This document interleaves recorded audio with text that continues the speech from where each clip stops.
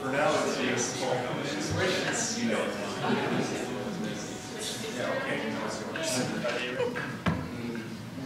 Very exciting. Swishing.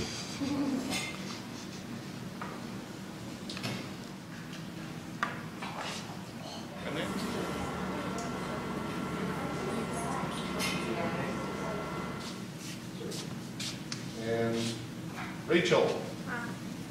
And Jason. And Andy. In a special way, you need to shake the heck out of it. And then with this pipette, is Dr. Bird talking about how to use these? No? Okay. So, How much solid is left? Yeah, is it supposed to be solid like that? Yeah. Now, do you shook up the Kelex? Yeah. Okay. There we go. That's all right. Shake it again just to make sure it's going to shake. Shake that. a microcentrifuge tube with your name on it, and then we're going to be all at the same spot. You go in the medical sciences, they will tell you never, never, never, never recap the needle. We're not the medical science.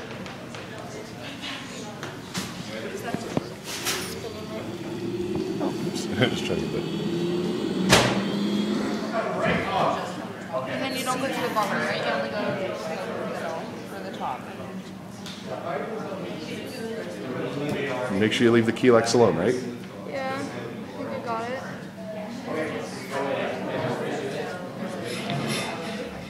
These two are mine? Yep. Just put them into one and then do the same thing again. Okay.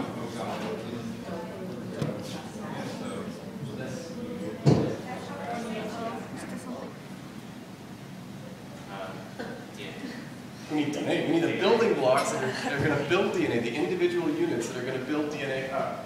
And then we need these primers. So we have a pair of primers that are specific to this region of chromosome 1. And I mix that all together because all those chemicals are the same for everybody, isn't it? Same reaction.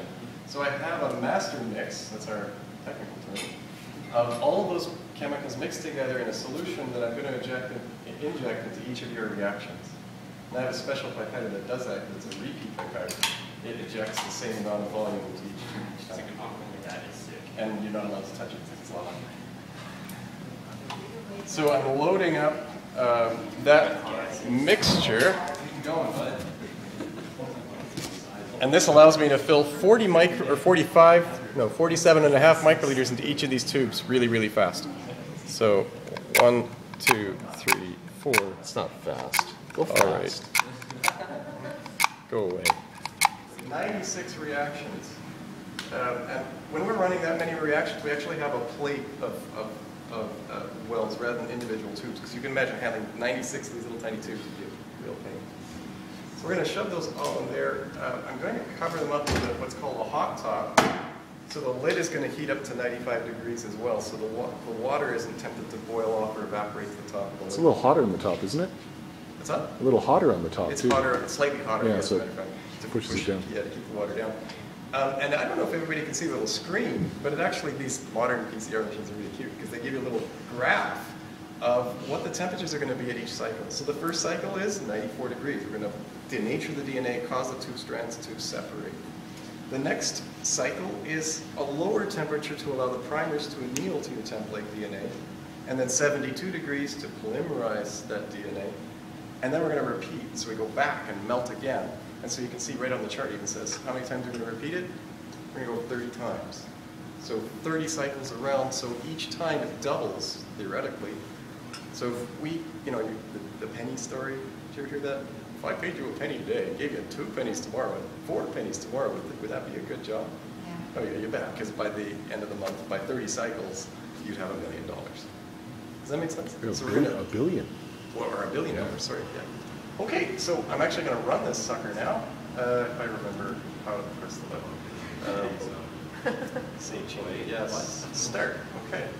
Those tubes aren't going to melt? Those tubes are not going to melt. We buy them that way. We don't want them to melt. Yeah. You can load your pipette. And what are you guys going to be doing while everybody's loading? We're going to look at the SEM and look at some stuff at a really big scale. Okay, so I'll do a quick demo on how to load your gel for everybody. On there.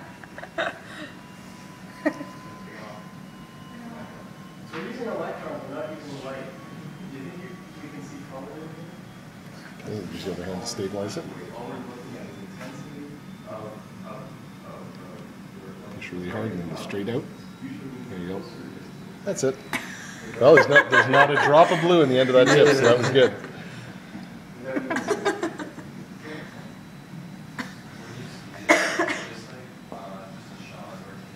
Oh no, we're going to scan. It's almost like TV. Right, because the electron beam is scanning the sample at a very rapid rate. It's about 300 That's it. Straight out. That's it. You're done. Oh my god. Yes, the white one. Okay. So each of these little ridges and bumps, if we look at the resolution now, is it going to be bright enough? Yeah. Okay, well, I wish you guys were here when we ran these again, because if we look at the samples, one, they're very, very clear. Everybody's reactions work perfectly, so I take back what I said about the non-swishers. You all swished perfectly, or well enough. And now you'll notice that some of these lanes, there's only one band, like this one right here in the middle where my finger is, just one band of DNA. And some have two bands, like these guys and these guys and these guys. So these folks, I know something about you now. You're a heterozygote because there's two different products, one from each chromosome number 1. And this guy right here in the middle, well, you're a homozygote, and that means both of your chromosome 1 homologs. In this region of the chromosome, it's the same sequence of DNA, or near to the same sequence. And so that big smear at the top is just non-specific yeah. product. Yeah. And so now that doesn't mean that your mom and dad were brother and sister, identical twins. It just means that they happen to have that same region or that same allele. And so the allele frequencies are something that population biologists look at. In fact, this allele that we see most commonly in all of the samples is one allele which is most often found in North America. It's also found very commonly in Europe, and may have some, although there isn't a lot of stats for it, might have some association with that particular ethnic group or population.